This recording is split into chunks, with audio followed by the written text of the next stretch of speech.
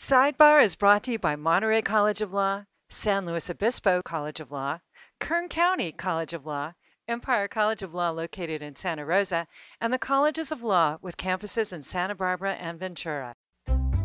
Welcome to Sidebar, discussions with local, state, and national experts about protecting our most critical individual and civil rights. Co-hosts, Law Deans Jackie Gardina and Mitch Winnick. It's been disappointing to me to see people on both sides of the aisle really open to jailing their opponents because of their speech. Obviously, if you commit a crime, you commit a crime. If it's just you said something that I didn't like or that I think was wrong, I don't think that the default should be put them in prison. That scares me. That's today's guest, Jeff Kosseff, author of Liar in a Crowded Theater. Mitch, the First Amendment, the amendment that protects speech, religion, the press, and the right to assemble and petition the government, is the cornerstone of our democracy. And it's also a source of significant conflict today, especially around this idea of disinformation. What should we do when disinformation and misinformation is everywhere and political discourse demonizes groups of people and includes violent rhetoric? The question is it time to recalibrate our protection of speech, especially false speech? And I have to be honest, I struggle with this idea. Well, Jackie, these issues are exacerbated by the internet and the lack of attribution to digitally published sources and speakers. As if that isn't complicated enough, we're now faced with the challenges of artificial intelligence that raises yet another question.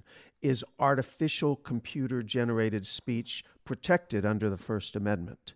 Luckily, and not surprisingly, Mitch and I have brought someone who has thought deeply about these questions. And I'm really hoping he can provide some insights and potential answers. Jeff Kosseff has had an impressive and varied career. He was an award-winning technology and political journalist for The Oregonian, an attorney who practiced cybersecurity, privacy, and First Amendment law, and clerked for both the federal trial and appellate courts. And he is currently an associate professor of cybersecurity at the United States Naval Academy's Cyber Science Department. It's not surprising, given his background, that he's the author of 4 books and more than 20 academic journal articles with a focus on the intersection of online speech and the First Amendment. His latest book, Liar in a Crowded Theater, Freedom of Speech in a World of Misinformation, will be available on October 24th. Jeff tackles a timely and incredibly difficult topic. Should lies be protected by the First Amendment, even when they have the potential to or do cause significant harm? We were lucky enough to get a sneak peek at his book to prepare for our conversation today. And the book is an exhaustive look at the history of the First Amendment, tells the evolution of the protection of speech, and provides a path forward. So welcome, Jeff. Thanks so much for having me. We have a lot of people who may not be educated in law, so I wanted to start with just a simple framing question. There's a lot of misconceptions about what the First Amendment protects or doesn't protect when it comes to speech. And even if you're a lawyer, if you aren't steeped in First Amendment law, you don't always understand the nuances. So before we dive into the substance of your book, I'm hoping we can lay out the basic protections. The First Amendment is not absolute. The government does regulate speech. Can you broadly describe speech that is protected and is not protected by the First Amendment?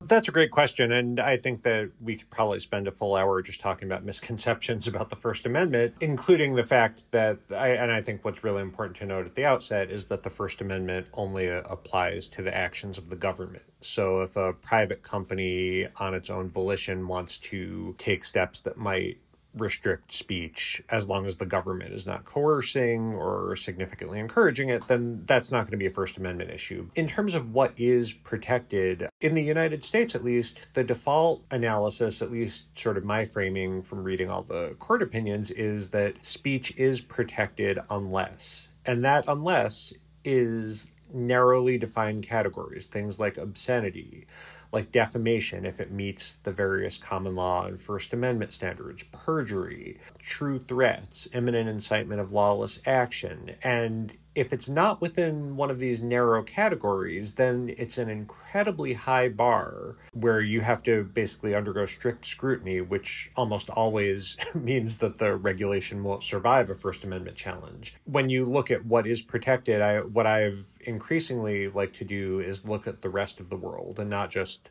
authoritarian countries like China and Russia, but even Western democracies like Europe. And for them, that's not the default. For them, there's a whole lot more speech that is not protected, and the government has much greater flexibility to regulate. So the United States, in many ways, is exceptionalist in its protections for a lot of speech that many people would find harmful.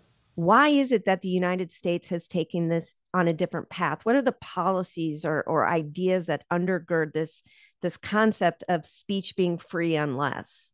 There are different reasons. I think probably the largest theoretical framework that really you can see over the past century of Supreme Court decisions is this idea of the marketplace of ideas, which really was developed in 1919 in terms of jurisprudence, earlier in philosophy and scholarship. But the idea that the best way to test the truth of speech is to put it on the open market, on the marketplace of ideas, and that the truth and also the other good speech will rise to the top and the free market will basically sort it out. And there are other reasons as well, and I go through many of them in the book. This sort of laissez-faire, really almost capitalist type of framing of free speech is what's really shaped the United States First Amendment doctrine. Now, there are other reasons, such as self-governance, that if you allow the government to have too much control over speech, then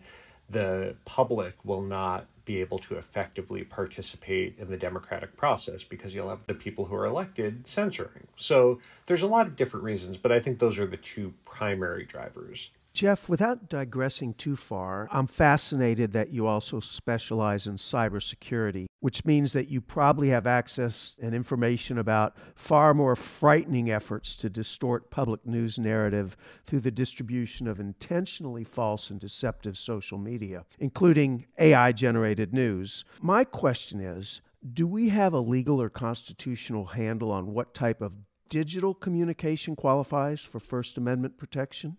The Supreme Court has said repeatedly that the First Amendment does not vary based on technology. While that's not entirely true because you have broadcasters that can be regulated more heavily, but that's because the airwaves are scarce. Overall, the Supreme Court has repeatedly said for the internet, for example, we will apply the same First Amendment protections to the internet that we will provide to newspapers. I think that's the right way to go. Can I ask a quick follow-up on that? And I don't want to just derail this conversation about kind of the history and purpose of the First Amendment, but we now have AI-generated information. And I guess there's a question as to who is the protected speaker if it's AI-generated. Does that change the nature of the first application of the First Amendment? I think that remains to be seen. I think we'll probably get answers to that in court opinions in the not too distant future. The Supreme Court has recognized a First Amendment right to receive information. Even if you conclude nobody has any First Amendment interests in speaking through AI, there still would be some interest in receiving AI speech. So many directions to go with that answer that it's hard to choose. But I did want to get back to this idea of disinformation and the flood of disinformation that it feels like we're being subject to today. The title to your book is Liar in a Crowded Theater, and it's tied to one of those misconceptions about the First Amendment. Can you describe the origins of that statement and why you chose it as kind of the focus of your title? This actually was not the initial title of the book. I was writing about a cautionary tale about not over-regulating speech to deal with misinformation concerns. What I started to see in almost every case, both cases 50 years ago as well as legislative proposals today, was that the person defending the increased liability or regulation of speech would say, well, you can't yell fire in a crowded theater, so you also can't say X, Y, or Z. And almost always, if you looked at case law, you could say X, Y, or Z. It wasn't very pleasant. There were very rare cases where it actually would rise to the level of a true threat. I wanted to look at, why do they say this? The origin of it came from a 1919 Supreme Court opinion where Oliver Wendell Holmes, he wrote in his opinion, the most stringent protection of free speech would not protect a man in falsely shouting fire in a theater and causing a panic. That just took off because it ended up in the Supreme Court. But what fire in a crowded theater does is it basically gets rid of the century of very rigorous First Amendment analysis that the Supreme Court has developed and says, oh, well, we just can regulate whatever we think is bad because of fire in a crowded theater. And that's what's not true. We are going to take a brief break. When we come back, we continue our wide-ranging discussion with Jeff Kosseff, author of Liar in a Crowded Theater, Freedom of Speech in a World of Misinformation. Jeff covers everything from what to do about elected officials spreading misinformation to disinformation on internet platforms, and from stochastic terrorism and the rise of violence against marginalized groups. The Legal Technology Assessment, LTA, by Procertus is a benchmark assessment and a training platform for law students and all legal professionals. Our online application establishes fluency within the most widely used tools of the trade. Procertus is reshaping online learning. Come check us out at www.procertus.com. The Master of Arts in Law degree from the Colleges of Law was designed to empower working professionals to become innovative problem solvers in careers that intersect with the law. The legal field is more than what happens in a courtroom after all. The Colleges of Law. Learn more at collegesoflaw.edu. Kaplan helps thousands of law students become lawyers every year. Prepare to pass your bar exam with personalized prep that fits how you learn best. Choose from a traditional 2-month course, a flexible 3-month course, or semester-long prep, and get your personalized study plan, which includes thousands of realistic questions and unlimited essay grading. No one does bar review like Kaplan. Find the bar review that fits you best so you can score your best. Visit captest.com/bar. That's KAP test.com/bar.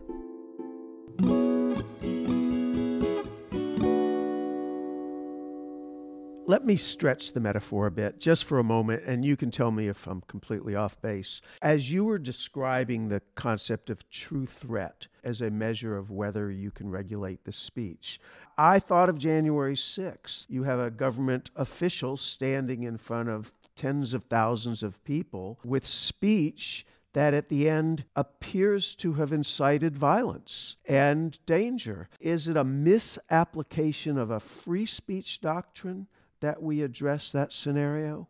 Well, so I think the strongest argument for liability for speech related to January 6th would not be true threat. It would probably be imminent incitement of lawless action. But that's a two-part test that the Supreme Court in the Brandenburg case, which at least narrowed this fire in a crowded theater opinion. It didn't eliminate it, but at least narrowed the test. There both has to be an intent to incite imminent lawless action and a likelihood that it actually will incite that imminent lawless action. And I think that it depends on exactly what the scenario is. It's a very high bar. I talk in the book about some cases where the courts, including the Supreme Court, have said that bar wasn't met, but it can't be enough that you just get up on stage and say the election was stolen. That's protected speech. It might not be terribly wise speech, it might be dangerous speech, but it doesn't rise to that level of imminent incitement.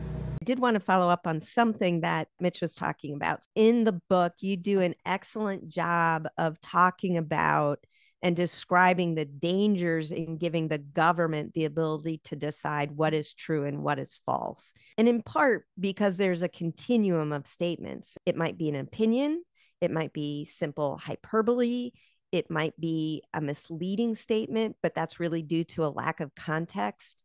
It might be misinformation, which is inaccurate information, or it might be disinformation, which is intentional falsehoods intended to deceive. And I completely understand the Orwellian possibilities if the government was given the power to decide what is true and what is false.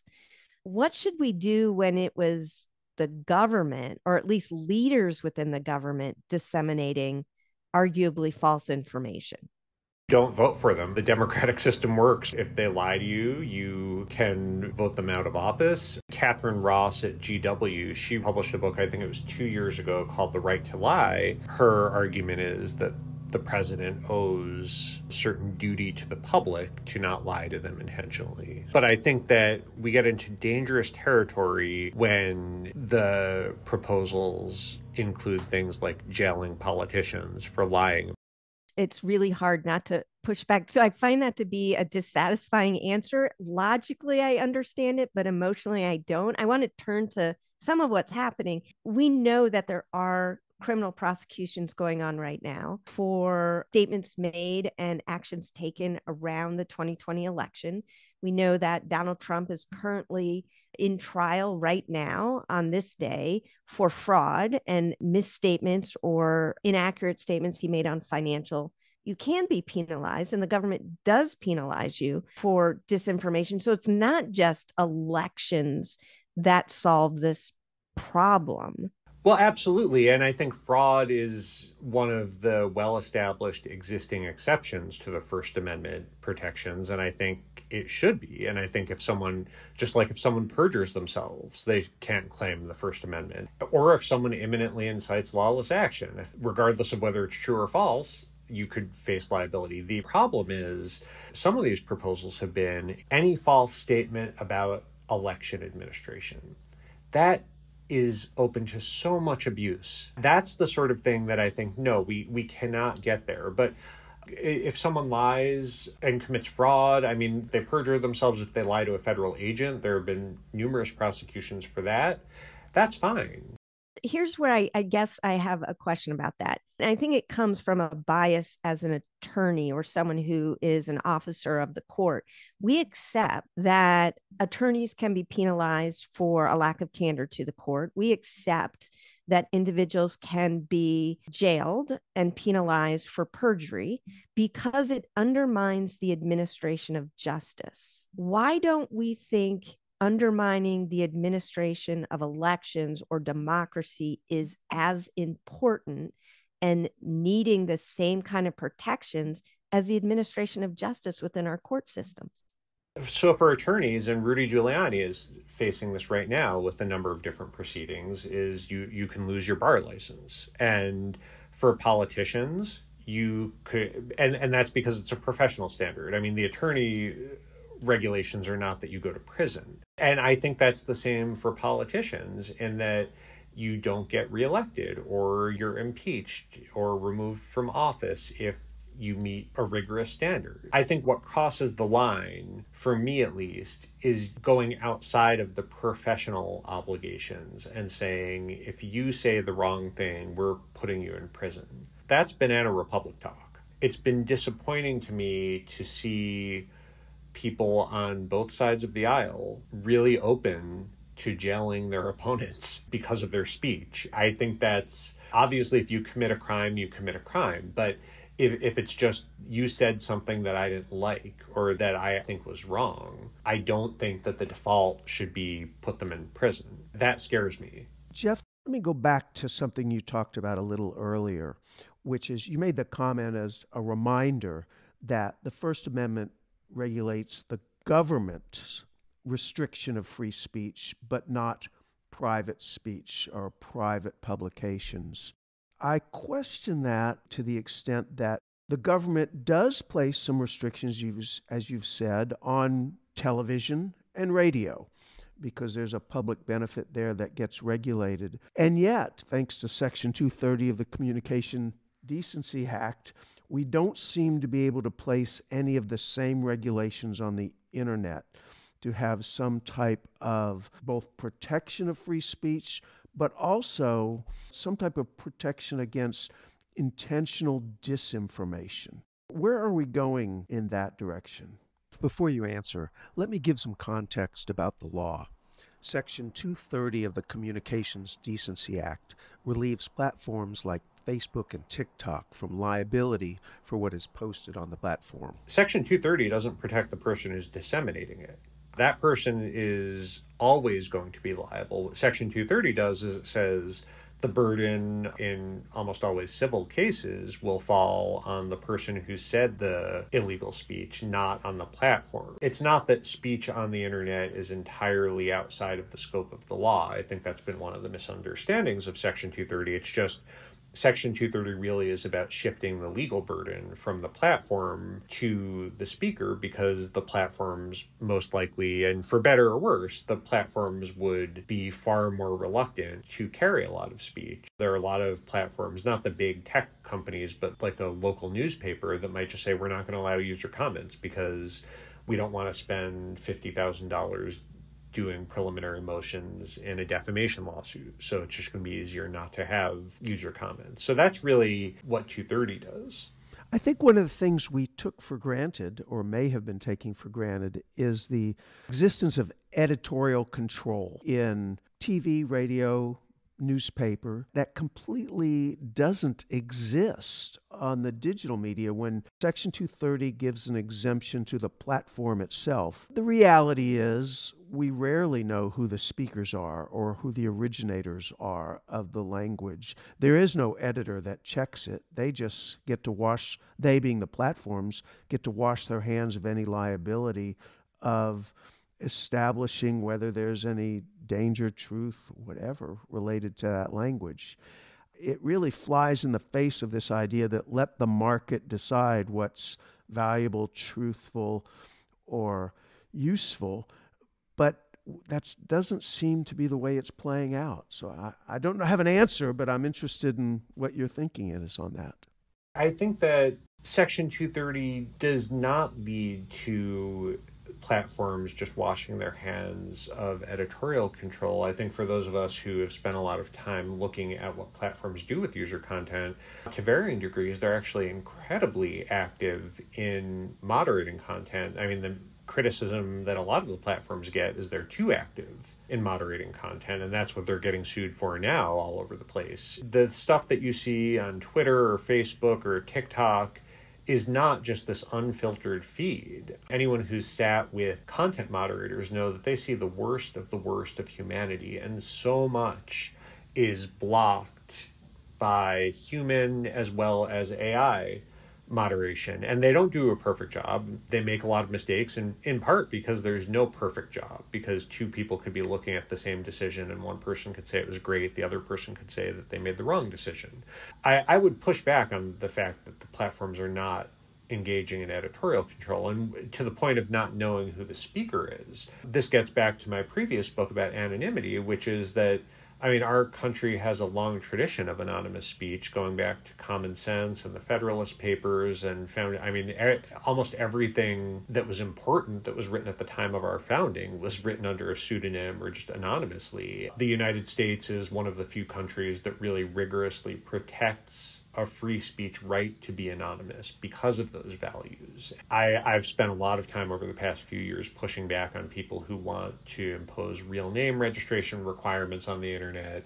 For me, for example, that would be fine. I am a tenured professor who has a lot of freedom to speak. So if I had to speak everything under my real name on the internet, I have the luxury of being able to do that. There's a whole lot of people in marginalized groups, people whose jobs are at stake, who can only speak anonymously, and those protections are really vital. So let me go one step further on that, because I understand and respect that. Does your argument, and this is putting your cybersecurity hat on, does your argument change at all when the concern is that it's speech from a foreign government? Because one of the differences between the traditional publication of newspapers and even television and radio is now the internet is global. So the sources of this information can be foreign agents and foreign governments who are trying to disrupt our elections and disrupt the news flow.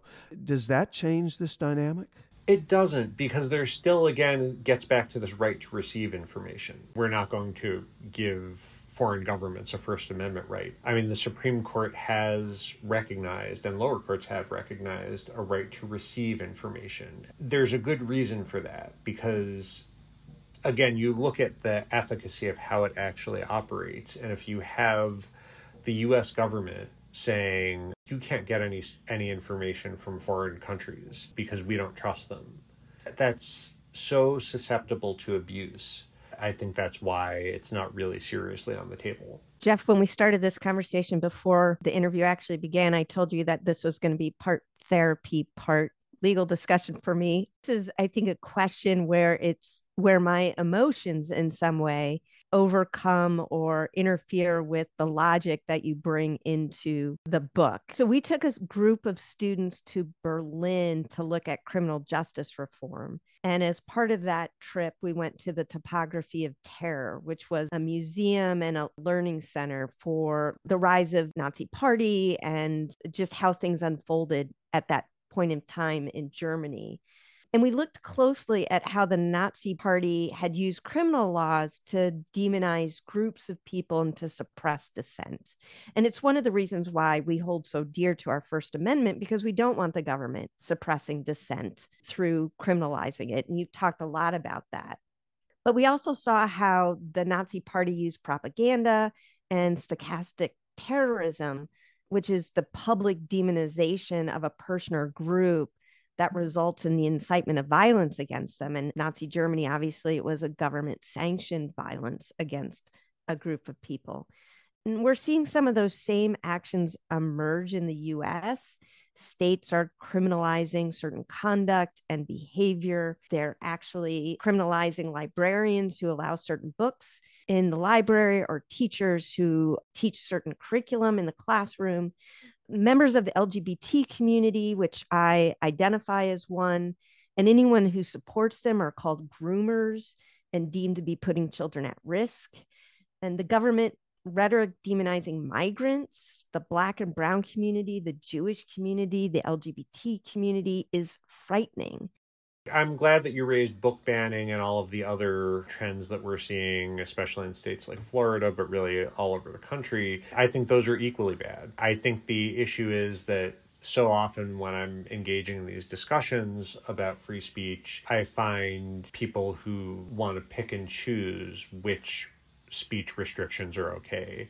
And we can't do that. We have to take the good and the bad. I'm terribly concerned about what's going on in many of these states. I like to point out to people who often are at the same time trying to say, let's put people in prison because they questioned election results, that or require platforms to take down any content that questions the COVID vaccine. Our country, for good reason, has never made these choices, these policy preferences for who gets free speech protections. It's not workable. I'd like to see everyone easing up.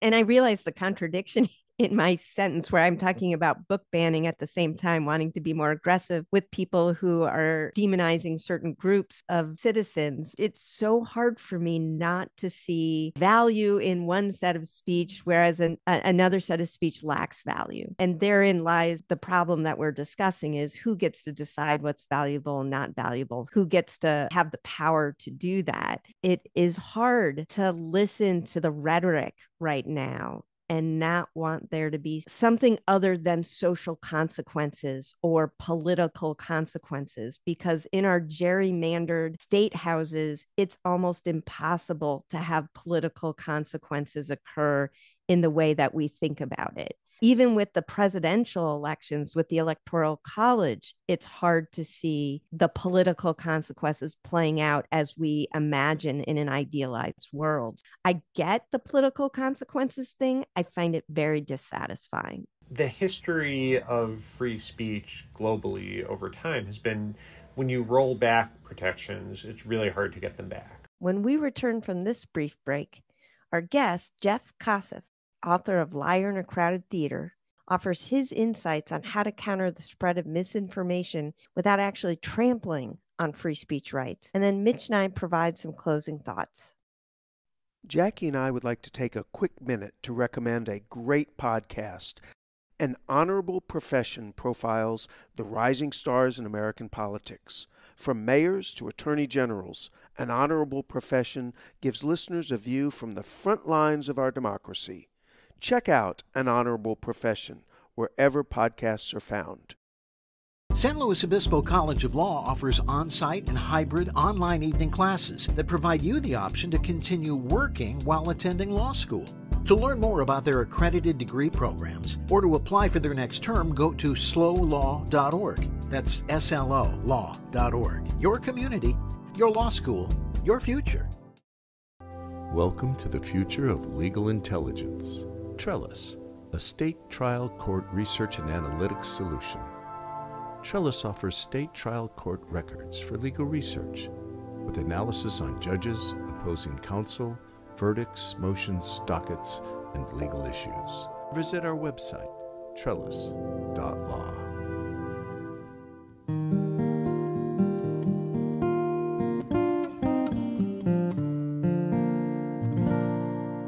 So, Jeff, one of the things that other guests on our show have said is that the answer to hate speech is more speech, not less speech. Is that too overly simplistic to what you're trying to set as a message to us? Part of it is more speech. In the third part of my book, I go through different ways to deal with misinformation that are outside of regulation. Another big part of it is better educating people. When I say education, it's not telling people what is true and what is false. That's never going to work, and that actually is a bit too Ministry of Truthy for me. I think giving people tools to better question what they see on the internet, I don't think we really do that very well. Jeff, Jackie and I like to wrap up each episode by asking our guest kind of the more hopeful view of the future. So you've given us a couple of examples right there, and your book does even more, so we highly encourage folks to get your book. What else can we do as individuals? We're listening to this show and someone says, okay, what should I start doing now that would improve this situation and perhaps put what Jackie is concerned about is this lack of balance in responsible speech? I think individuals could play a big role in what I was just talking about, which is better educating themselves as to how to evaluate what they see on the internet and just stopping and slowing down a little bit, not immediately believing some random account they see on Instagram, but instead saying, okay, well, I'm going to look and see, is this actually something that is true, or is it something that maybe was twisted a bit? And I think if everyone could slow down a little bit, which I know is really hard because there's a new story every minute, that really is what would give me the most hope, if people empowered themselves, because ultimately the government's not going to save us. It's going to be in the hands of individuals. I think that's a perfect place to end. Jeff, thank you for joining us today. Your new book, Liar in a Crowded Theater, is thought-provoking, an important reminder about the importance of protecting all speech, even the speech we don't like. Thanks so much. Thanks, Jeff. We really appreciate having you. Sure thing.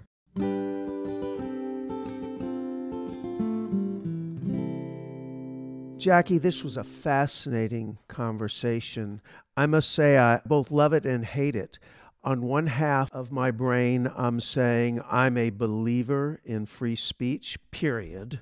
And I do believe in what Jeff said. Let the market decide. Let the listener decide. Give some credit to the audience to choose what they hear and what they believe. On the other hand, I must say I am far more concerned than he is about the direction that misinformation, intentional distortion, and what's become known as fake news is having, particularly on our election cycle. I don't believe we can turn a blind eye to it. I guess if you're willing to say the world works in decades, not months, then you can sit back and relax and say, we will survive this and cycle back into democracy. But I'm not convinced. I had the exact same reaction. I think there are two things. When you read the book, and I do encourage people to read it, at the end, he talks about alternatives to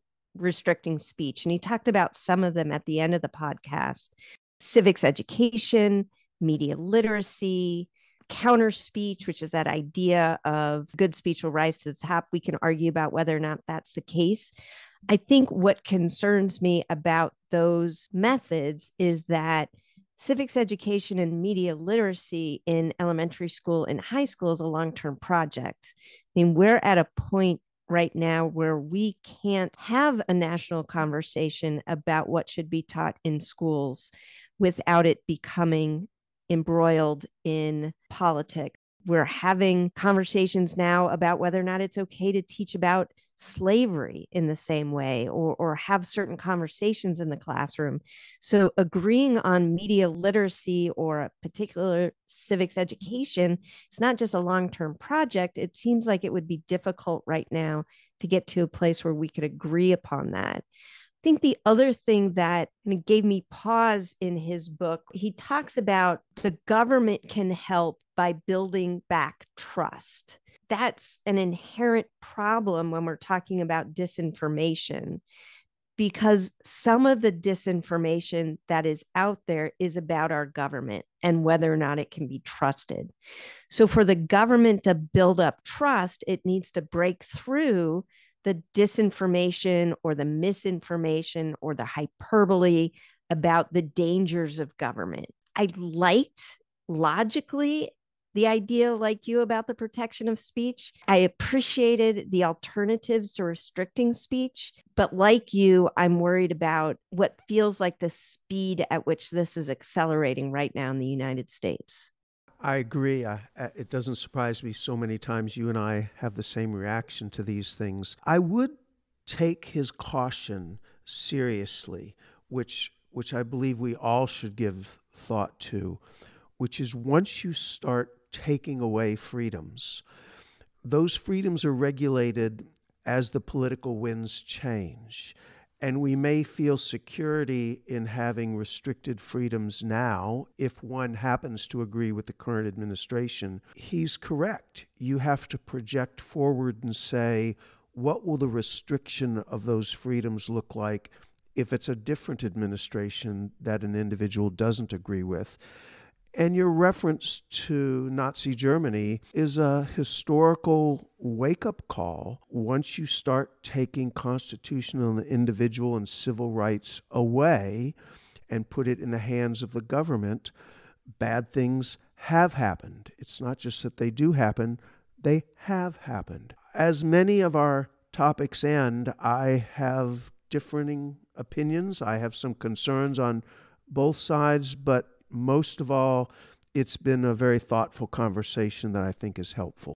Mitch, you and I could probably continue talking about this both with Jeff and with each other for the next hour, but we're going to have to end there. Thanks to Jeff for such a thought-provoking conversation, and one that I'll carry into the school, as I'm sure you will as well.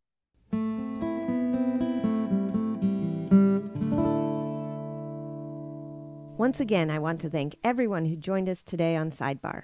And as always, Mitch and I would love to know what's on your mind. You can reach us at sidebarmedia.org. Sidebar would not be possible without our producer, David Eakin, who also composes and performs all of the Sidebar music. Thank you also to Gogo Zoger, who manages Sidebar's marketing and social media.